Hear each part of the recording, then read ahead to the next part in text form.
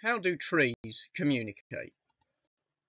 The forest may seem like a place where different solitary trees, rooted in place, unable to reach out or move, aren't connected to each other.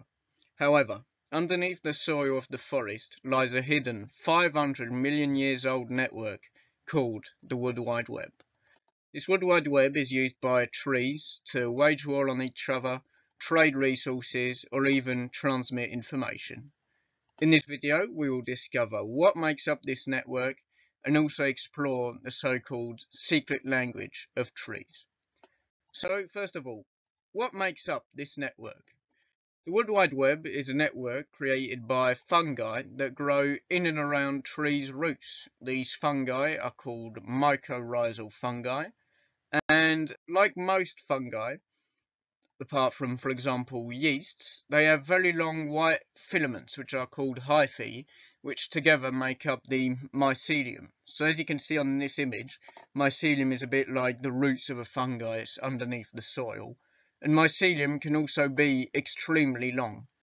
Indeed, one of the largest organisms on Earth, called the honey fungus in Oregon in the United States, spreads 3.5 square miles or 9 square kilometers and weighs an estimated 500 tons to 12 million tons.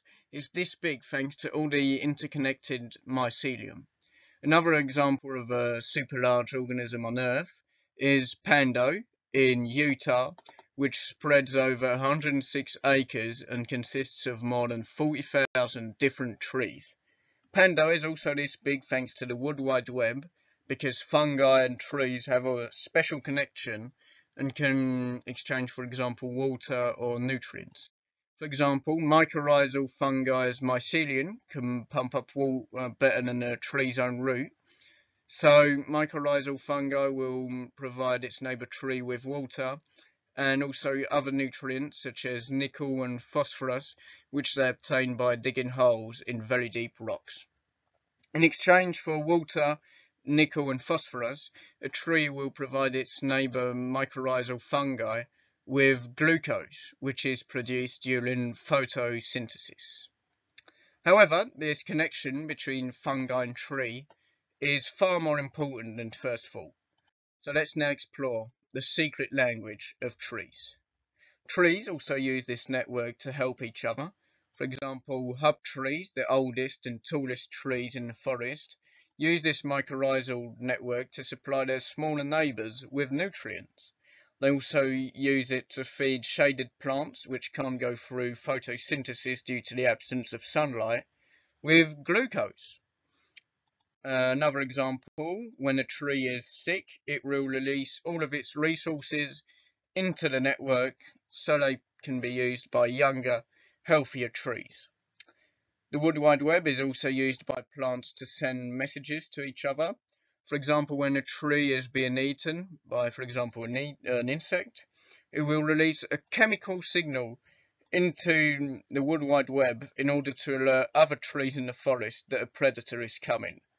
These plants can then start producing bitter compounds to keep these predators away. For example, they can produce caffeine or even quinine.